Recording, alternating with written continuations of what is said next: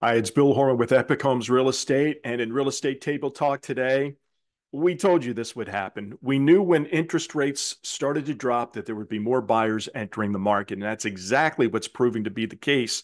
Mortgage applications have increased 10% over the last week. That means more buyers are seeing these interest rates drop now below 7% to as low as 6.4% in some cases. They're seeing this and they're saying, okay, I feel comfortable buying now. And here's also what's happening.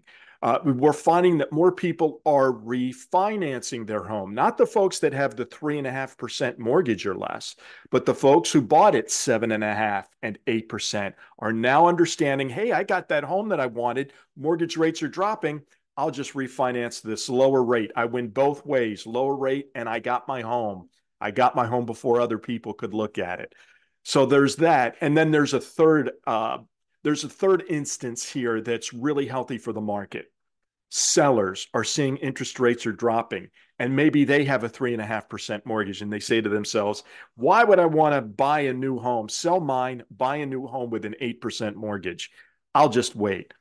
6.5%. Now they're starting to think, okay, that's acceptable. That's the historic average over 30 years, 6.5%. All right, I could sell my home.